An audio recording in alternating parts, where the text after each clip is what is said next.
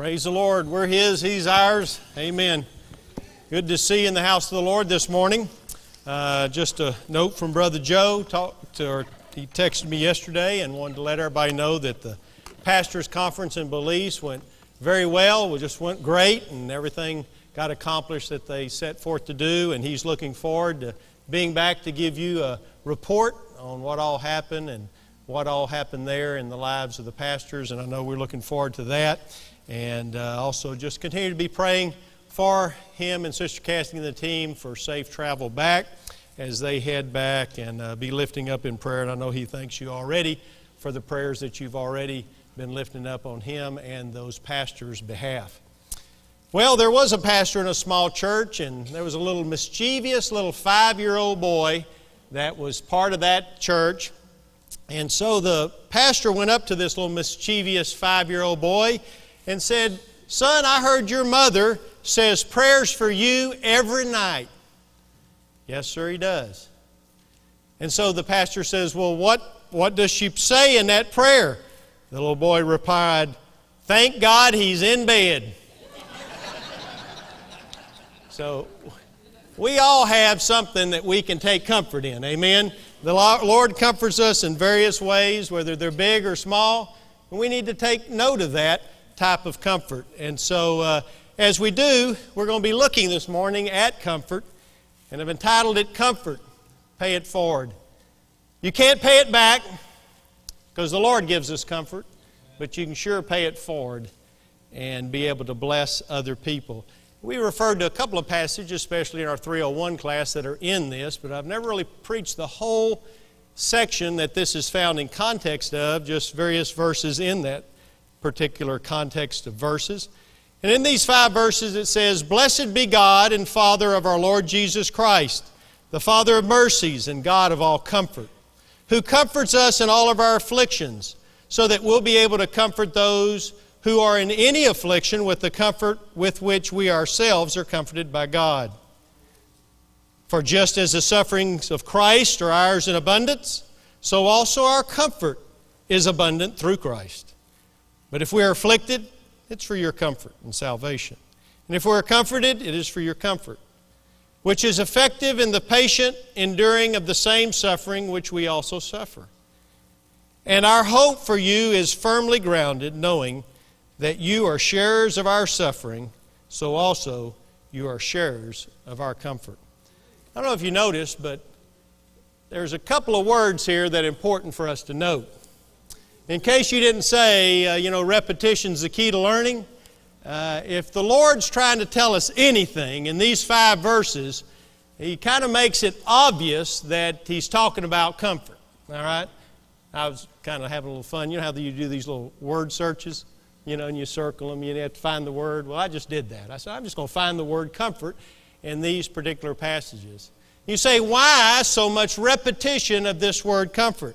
It's because there's a lot of repetition of these words, these other words as well. There's a lot of affliction. There's a lot of suffering, a lot of affliction, a lot of suffering. Those words are also repeated in this passage as well. Why? Because we walk through a lot of hard times. The Christian life is not saying, well, I'm going to come to know the Lord so I can avoid hard times. It's having the Lord's comfort in the midst of hard times. See, we're not exempt, just like the world's not exempt from difficulty. However, we, unlike them, have all these words of comfort, and not only words of comfort, the actual comfort that Paul is speaking about. So if you're in this realm of just saying, you know what, everything always goes great for me, I never have any difficulties, well, you can probably tune me out.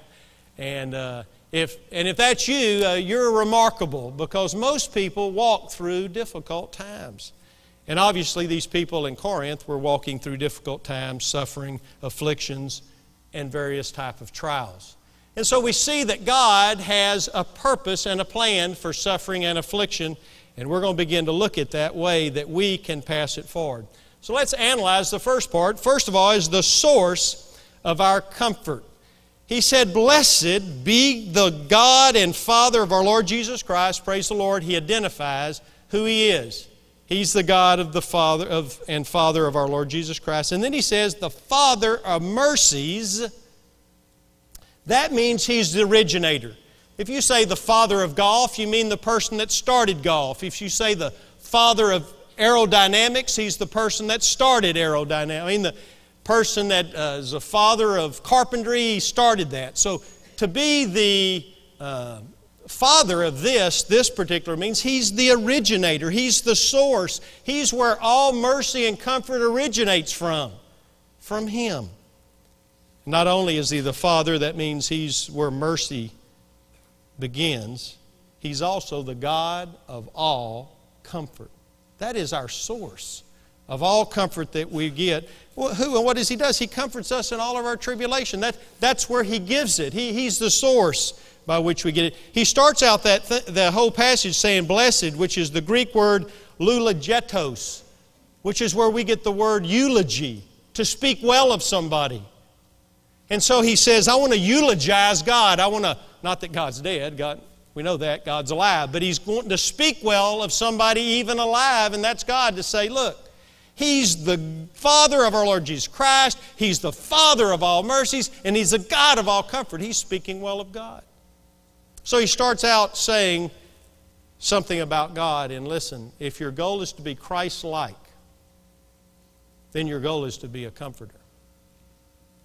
You can't have one without the other, because God is just a God of mercy and comfort. And if we want to be like Him in our character, we also must be a comforter. The word comfort is the Greek word which means to come alongside, to help. That's where we get the word, the Holy Spirit, the Comforter. The Holy Spirit is our comforter. He comes alongside to help, and that's this word. The English word comfort comes from two Latin words meaning with strength. I don't know about you, but when times when I've needed comfort the most and somebody's given comfort to me, they brought me strength. When I had none, they brought me comfort. And so here we can see that the Holy Spirit, when Jesus left, He said, I am going to send you a comforter. Wasn't that neat that the Lord would leave us, but He said, I want to send you comfort. And the name of Him is the Comforter, the Holy Spirit. The one who will come alongside and help you. Well, praise the Lord that the Lord hasn't left us without comfort. And then He goes on to say the reason for our comfort. Who comforts us in all of our tribulation, so that. This is the passage we've mentioned in 301 and some other things about tribulations. He gives the reason here for comfort. Now just think about it for a while in our own human understanding. Listen to what this verse would say. He comforts us, that's God, in all of our afflictions, so that. You can almost figure out in our mind, if we would have wrote it, you know that we didn't write it, man didn't write it, the Holy Spirit through men wrote it. How would we have finished off this sentence? Well, He comforts us in our afflictions so that we'll feel and have comfort. Right? I mean, why else would you comfort somebody unless for them to be comforted? That just makes sense to me, that that's how this passage, I would think, would finish. God, you comfort me, because you look down upon me and you see my affliction, you have mercy, you have compassion, and you comfort me so that I'll be comforted. That's not how it ends. He comforts us in any affliction with the comfort, so that we'll be able to comfort those who are in any affliction with the comfort which we ourselves are comforted by God. Now hold on. God, you comfort me for a reason. Now, I don't know how many reasons He has. The only reason He has here for doing it is one reason. So that I'll be able to comfort somebody else. So that I'll be able to pass it forward. That's why God comforts. We're the conduit. We're the pipe by which God is going to be able to send comfort to somebody else. We can pass it along with the comfort we ourselves receive to God. Many of you have either as a child or yourself or whatever have seen or been in a relay race, a track relay race. It's where you have maybe 4 or 5 people on the track. They're stationed at different places, and the first guy gets a baton. And you run to a certain part of the track, and your goal is to hand the baton to the next runner who takes it, runs a portion of the race, hands the baton to another racer, and they go around the track handing it off, and then the last guy with the baton finishes the race, hopefully in first place, and beats the rest of the team. Now, if the referee or the official hands you your baton and you start running and you say, you know what, I'm probably faster than that second guy, I'm just going to pass him up. And then you pass up the second guy and the third guy and the fourth guy, and you win the race. You'll be disqualified. Because that race says you can't do that. Yeah, but I won. I beat all the rest of the guys.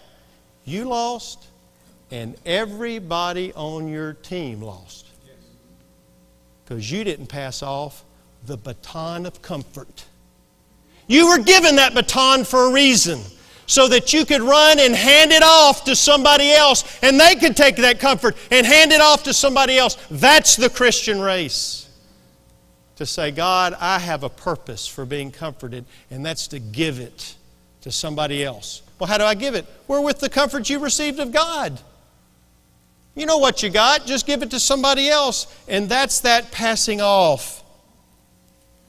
You see, you know why the Dead Sea's dead? It has no tributary out of it. It's the lowest place on earth, so water only goes to it. It's so low, sea level, no lower place in sea level, it can't run off anywhere else. And so therefore it's dead. So is true with us. If you just take that comfort and say, you know what, that sure felt good. Woo! Praise the Lord, that comfort from God felt good. Thank you, Lord. I got it from here. God said, you missed part of this whole reason I even comforted you. And it's a conviction to us to not let it stay there.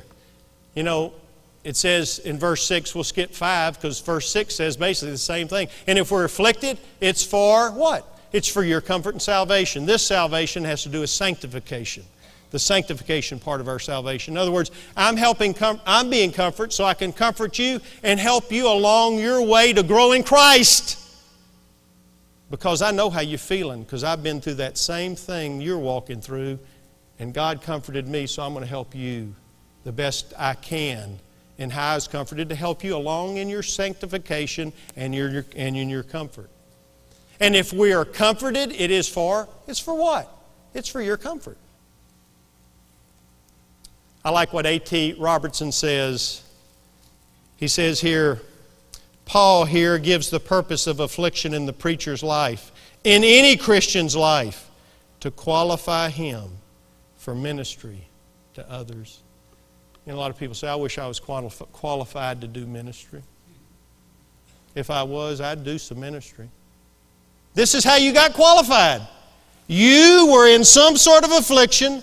God either directly or through somebody else helped you and you got comforted. Now you've made your way through that ordeal. You're feeling better. Things are working out better. And now you're qualified. You say, I hadn't been to seminary.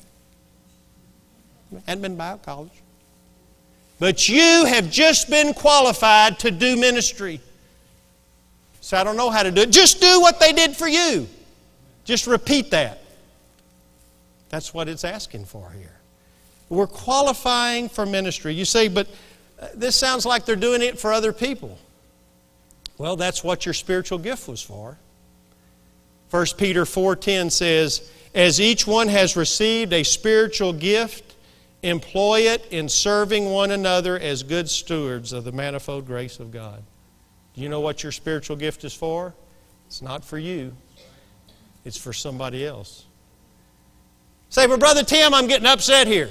My comfort isn't for me, it's for somebody else. My spiritual gift is not for me, it's for somebody else. I know, but if you're in church, you're going to get comforted by other people, and other people's spiritual gifts are going to minister to you. See? You're just giving, and they're giving, and you're getting recipient of it, and you're giving of it. But none of it's for you. It's all for others, but you're the recipient because you're in the body of Christ. You know, I've often wondered when I read this about the reason God comforted me. You know, being from the school business, we know that, well, it's supposed to be this way, that if you don't pass the objective of a particular class, let's say algebra, you didn't learn the objective of that class, which is to be able to use algebra well enough, or at least 70% of it, and you don't get it, then we have a little program for you called summer school. No swimming pools, no water skiing, no outside playing in the backyard. Because you didn't and you decided, I'm not going to do the objective that the teacher set for for algebra. I'm not going to do that. I'm not going to pass the objective. Then we have a program that you can spend your summers trying it again and see if you can get it this time. As I read that passage, I'm wondering if the Lord said, Tim Strickland, I comforted you that last time so you'd be able to comfort others, and you didn't comfort anybody with it. I think I may send you back through summer school. Oh, no, Lord, I don't want to go through that again. No. I learned. Well, it didn't look like you learned. So let's have another affliction for you. And maybe you'll get it this time. I said, Lord, I don't need another one. I'm going to do it now. I'm going to learn your objective that you said here in Scripture, that you have my comfort for a reason. And then there's also the abundance of comfort. A lot of people say, well, I'm not getting comfort from God. For just as the sufferings of Christ are ours in abundance, we have suffering that we do because we're Christians. Because Christ suffered, we'll suffer. That's an abundance. But also, our comfort is abundant through Christ. This word abundance has to do with a river overflowing. If I'm not being comforted, it's definitely not because there's not enough comfort to go around. Because God's got a river overflowing with the stuff. It's just pouring out, oozing out. It's so much in abundance. So if I'm not getting comfort in my situation, it's definitely because it's not there. The key is going to be, you've got to be connected to Christ, and you've got to be connected to the body of Christ. What do you mean connected to Christ? Me and Him as we're one in salvation. In other words, if I've never given my life to Christ, I need to be connected to Him. And then also after that, I need to be connected to a body of Christ. That's the church. Connected. I didn't say attending. I said connected. There's a difference there. Why do I need to be so connected? How on earth am I going to know who needs comfort? Do you think you can run in here on Sunday morning and run out and know who's all dealing with all kind of issues? Don't you have to have some perspective? If you're going to carry out this verse, how on earth can you do it? If you don't know who's hurting, who's suffering, you got to know, you got to be connected enough with the body. If here and here you say, well, I can't know that. And you can't carry out this verse. You wonder where your comfort's not coming. Because you hadn't used the last comfort to comfort others. A golfer doesn't go to the ocean to play golf. He goes to the golf course because that's where golfing happens. The only way to find out where God's people are is to be connected to God's people through His church so I can find out. Not only can I find out, I can use it.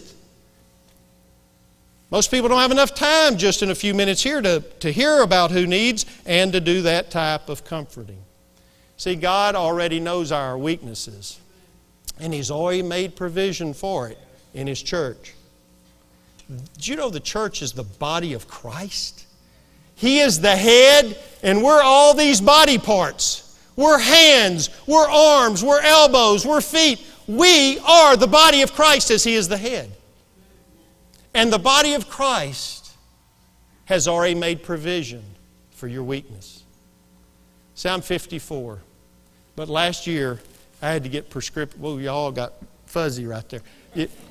I had to get prescriptions for the first time. And it was amazing to me because the guy at the eye doctor, said, well, you're going to need stuff that you're going to be able to see far away, up here, midway right here, and real up close right here.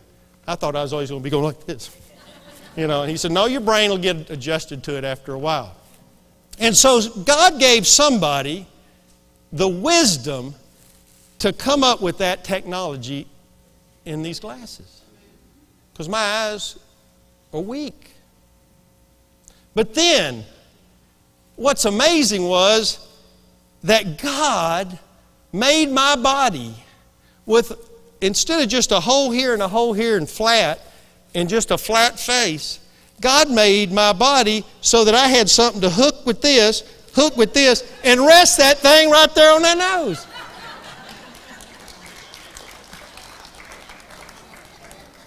I know I'm simple, but I sit down and think of stuff like that just all the time. It's like, God, you foresee, which is not a word, that I needed something to rest my glasses on. Because even if somebody invented it, if my body couldn't accommodate that, but it's almost like God knew that I would have weak eyes. And He made this thing, He could have made it breathe, but He made it stay out to hold that and hook right there.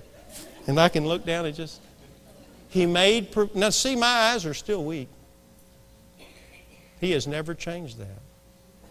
But He gave me a body that would help me overcome my weakness. And now I can see well. Not perfect, but I can see well. And a lot of people, they fuss and they cuss at what God isn't doing. And He said, you are not connected to my body. Your glasses are falling off, so to speak. I've given the body of Christ to accompany and help you in your weakness. But God, you're not taking away my weakness. And neither did He with my eyes. But He gave me a body to accommodate it, and He gave us the body of Christ. And so don't fuss, but just get connected and find out all that He has for us in the body. It's there for our benefit as well as the benefit of others. And then there's the blessing of giving others comfort. We mentioned part of this verse ahead of time, but we go back to it in verse 6. But if we are afflicted, it is for your comfort and salvation. And if we're comforted, it is for your comfort, which is effective in the patient enduring of the same sufferings which we also suffer. For our hope for you is firmly grounded, knowing that as you are sharers of our suffering, so also you are sharers of our comfort. See, even Paul and Timothy knew as pastors that they were always comforting other people in the body of Christ. But you know what? Those people in turn were comforting them back because they were sharing in the same suffering, therefore they were sharing in the same comfort. I look out, as many of you have personally comforted me through what God led you through. And you've been a personal comfort to me. And I'm able to maybe turn that back around and personally comfort you. Because we're sharing in all this. We're all comforting back and forth. We're all sharers. None of us are going to ever arrive. None of us are ever going to be pain-free, suffering-free, affliction-free. But praise God, He's given us one another to share. Some versions say be partners in our suffering, partners in our comfort. As we comfort one another and share with one another and minister to one another, because we're always looking to be sharing. I know Brenda Ellis lost many people in her family at one time through death. And God led her through that suffering to be able to start a ministry called Grief Share. You ever thought of the name? Sharing in grief. They can't take it away from you, but they can share in it and take part of that burden away from you and let me have some of it. And even though it was a tough period on her life, it birthed a ministry of saying, hey, let me share with you because I know exactly what you're going through. See, you know exactly what a lot of people are going through too, because God led you through that.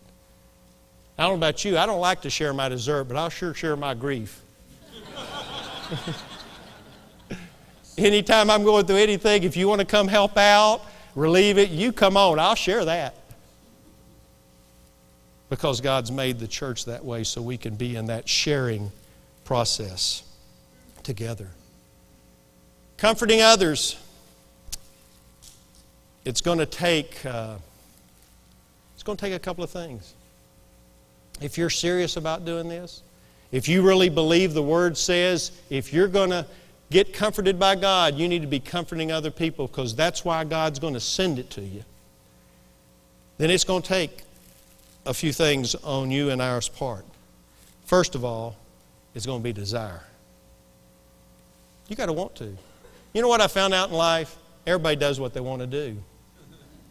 I mean, 2 drops may keep somebody out of church, but a hurricane, a monsoon, and 14 floods will not keep people away from some event they want to go to. I mean, they'll get a 4-wheel drive and go through the flood. I mean, they're going to get there because they say, I want to. So it's not a matter of qualification, because you just got qualified if you've been comforted already.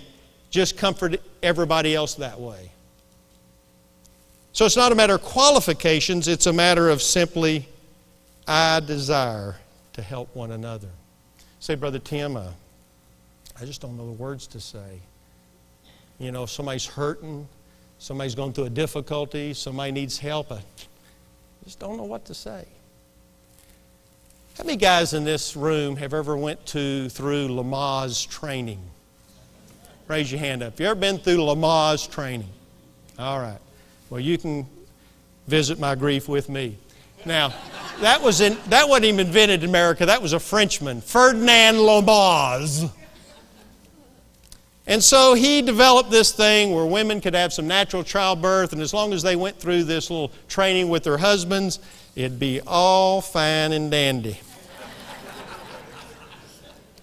Wikipedia definition, not all of it, I'll just read part of what Wikipedia says. It's designed to, and I quote, help pregnant women understand how to cope with pain. And pregnant women are going, that guy ought to be shot.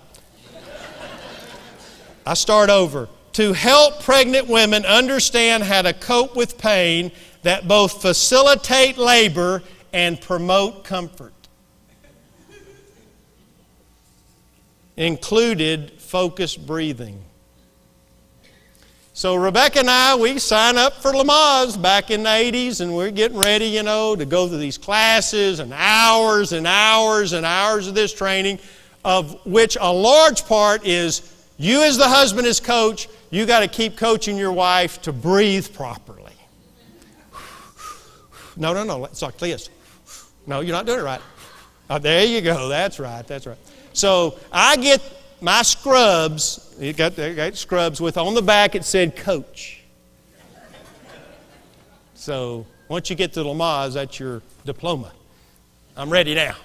So off we go. Baby's ready. Here we are in delivery, and so there I am, right there doing my thing. I got trained. I'm ready. Okay, ready. Well, as that pain started getting up there and up there and up there and up there, my sweet, adorable, polite, well-mannered, never gets upset with anything, left the room. Because that pain was shooting up there, and she didn't really say much, but I could gather. I'm not the sharpest knife in the drawer, but I could gather kind of what was going on. Look, buddy, you're half responsible for this pain I'm going through. And number 2, I'm old enough to know how to breathe on my own. Now, she didn't say that, but everything in her being was like, and it was just about time for me to shut up. Because I was going, okay, you're not breathing right. You go, you know, I thought I better back up before I got it. Because the pain, the breathing stuff was not helping. And I thought, it's time to just be there for her and not say anything. Hold her hand, maybe rub her head, and just shut up. My little smart deal about how to breathe was not going. You know, you don't have to know what to say, because that was the comfort that she got from me the rest of the time. Not what I said, just being there. See, that's sometimes all you need to do. It's just desire to be there. Desire to say, what can I do? And maybe it's nothing, but just to listen or to be there. And if they say something to do, then do that. You don't have to wait for all these words and fancy words and theological words and scripture and all that. It's good to give scripture. I'm not saying that we do. But just be there first. Maybe the verse or something, if God leads you to, will come later, because it's hid in your heart. And so just the desire and not the qualifications to know what to say or what to do, because people aren't looking for a theological lesson at this time. You do realize that? They're looking for somebody to be there to comfort them. And then it's also going to require something else. It's going to require time. We have busy schedules. And not necessarily they're evil schedules. I mean, shopping and groceries and cars and this and that. And it's not that it's evil things we're doing. We're just busy. And it's going to take some time. On January the 10th, 2007, Terry Dreyer capsized his boat out in the ocean. He was in the water for 20 hours. Later on he said, I just knew I was going to die. There was nobody out there. I'm in the water. I can't hold on very long. I'm going to die from either hypothermia or drowning or whatever. He was just making plans to end it all. He's no help. And a helicopter spotted him and radioed back to a Navy ship of his location. That Navy ship was on its way to the battle areas of the Persian Gulf. And that Navy ship pulled up and got Terry Dreyer out of the water. And the doctor on board that ship was able to bring him back, and he fully recovered. A Navy ship that was on the way to a very important appointment, the Persian Gulf. A necessary appointment, a valuable appointment, a real appointment. But it would deviate from that schedule to pull over and rescue one man. Oh, did I mention the name of the ship? The USS Comfort was the name of that ship on January the 10th, 2007. We are the USS Comfort, headed out to find people, but it will require you to deviate from your Persian Gulf destination sometime. So you know what? I'm going to have to put that on hold just a minute because this person needs me.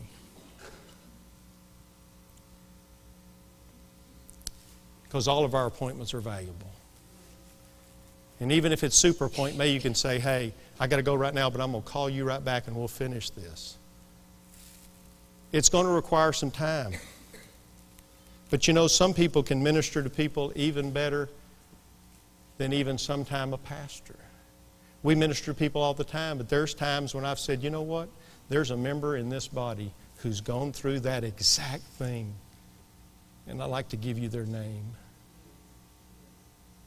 Now, you don't have to go through something to comfort somebody, but it sure helps a lot.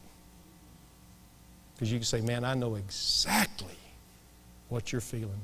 Because I've been exactly where you are.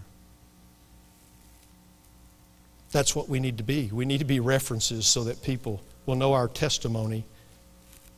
And it's all by grace. We getting and giving comfort, it's all by grace. I believe there's abundance. But you have to do it God's way. I don't know if you're familiar with the Texas Unclaimed List.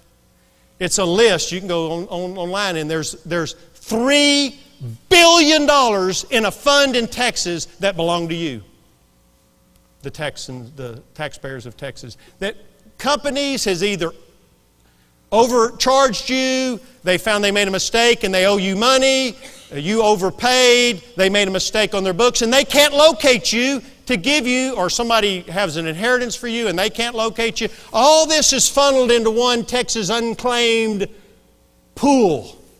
And right now it sits at $3 billion. It's ours. And our oldest daughter Rachel called me and said, hey, I found us, it was only about $60, and my mom about $250. She was just, had some time one day and so we got the paperwork. Now we have to fill out all the paperwork, send it in, and we get our money back. We get to claim the unclaimed. You know, I wonder how much the pool of comfort is out there that's unclaimed. Do what? Oh, yeah. Forget about the comfort. I want the money. So if you want to claim your unclaimed money, fill out the paperwork and help Mercy find it online. But if you want your unclaimed comfort, get busy comforting others. Because I don't know if this is how it works, but I wonder if God said, you're not doing it. You're not passing it on. We've got to pass it on. We've got to give it to others. So it's either that we're not plugged into the church to get it from other people, or we're in the church and the people who ought to be comforted aren't, and our church does a great job at it. We just need to always be reminded what to do. Or simply, we're not doing it God's way. We're not filling out the paperwork, so to speak. We need to be giving, giving, giving. The Bible says, not just of money, give and it shall be given to you. It could be comfort too. You give it, you'll get it. And I know I've been guilty of sometimes saying, God, I am worn out now. I am in need of comfort. And then the Lord puts me in a situation to give some more. What you do is just give some more, because God's going to find a way to give it to you. Even though you're drained, you're saying, look, I'm the one right now needs to be getting comfort. That's the time to really be giving it, because it'll make you feel better. Some people that are going through the lowest of lows of lows of lows, saying, I just can't get out of it. I am not a joyful person. I'm a miserable person. I'm an angry person. I'm just not very joyful. Well, then start giving to others. And the more you comfort them, and more you comfort them, the more you reach out, you'll find out it brings you joy. Because you're focused not on your comfort, but the comfort of others. You know, we started this whole sermon out with that word, blessed, which we get our English word eulogy from. Eulogetos in the Greek, which we get eulogy. To speak well of somebody. Do you know you and I right now are writing our eulogy? They said, no, Brother Tim, my children and relatives will write it once I'm dead. No, they'll write it down on paper. But you're writing it right now. In reality, to give them something to write down. Well, I'll have them where I worked and where I did this, where I got my education. Is that what speaks well of you? I'll tell you what, you ask somebody, does that mean a lot to you? No. But I'll tell you what, if you go down in your eulogy and people said, I can say one thing about them, they were a comforter. And I'm going to miss them immensely because they were always a comfort to me. That's what you want people to say about you. So I can't say much, but I can say one thing. They were a comforter. They were always comforting people. Eulogy. How you doing, and checking on people and loving people. That's what God wants us to be. I can't pay back God for all that He's done for me. I can't pay back you for what you've done for me, but I can pass it forward. I can pay it forward. I can say I can give you part of what God's given me. That's why God has a tithe. I'm going to give you and you give. I'm going to give you comfort and you give. It's just the plan of God. See, some are here this morning and you haven't got the ultimate comfort, which is salvation. You know, it said He's the God of all mercies. That means He has not given us what we deserve. We deserve hell, we deserve judgment, we deserve all that. But God's mercy was laid upon us through Christ Jesus our Lord. And He showed us the greatest comfort of all by forgiving us of our sins.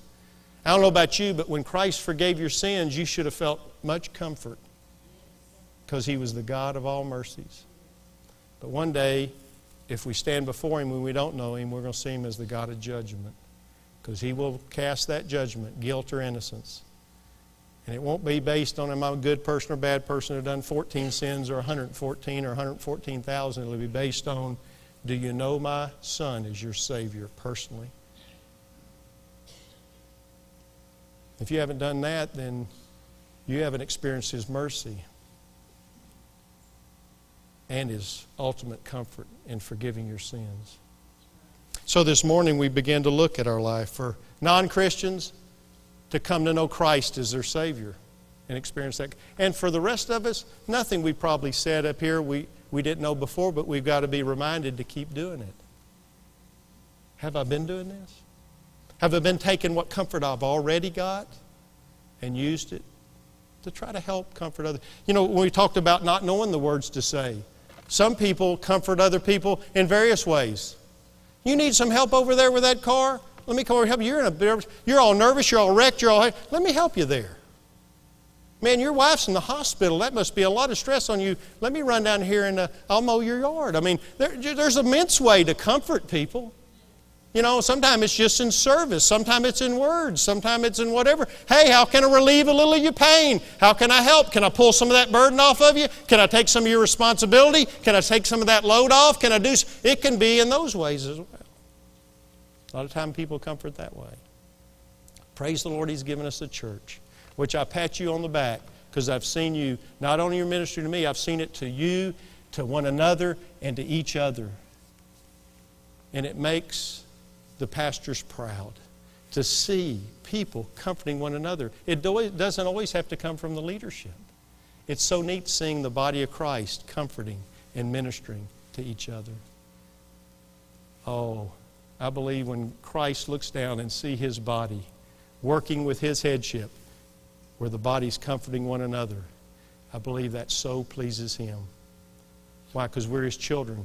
And when a dad sees a brother and a sister and a sister comforting each other, it blesses their heart. And so this morning, may we need to be reminded, you know, Lord, I need to keep comforting other people. With every head bowed and every eye closed, you'd stand to your feet right where you are.